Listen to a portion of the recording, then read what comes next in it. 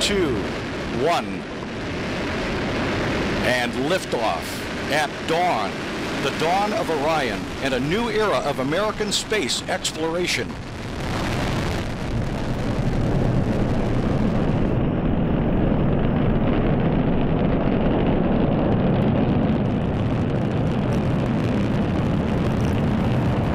Good engine control in the first stage. Passing 25 seconds.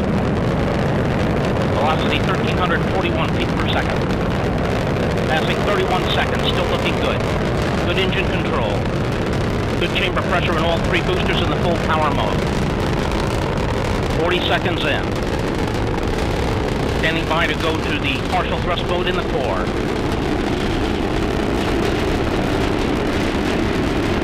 And we have partial thrust command in the core. Core chamber pressure beginning to drop as expected as we're coming up on the 1 minute mark. 1 minute into the flight. Still looking good. Good chamber pressure in the core booster in the partial thrust mode. Good chamber pressure in port and starboard in full power mode. Once again, for our viewers just joining in, we are watching the Orion spacecraft, 1 minute, which is just launched from Cape Canaveral in Florida.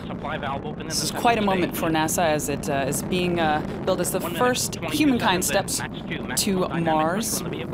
Of course, there are no humans on this particular mission, this first mission for the spacecraft. We can listen in again, once again, as it has just taken off from Cape Canaveral.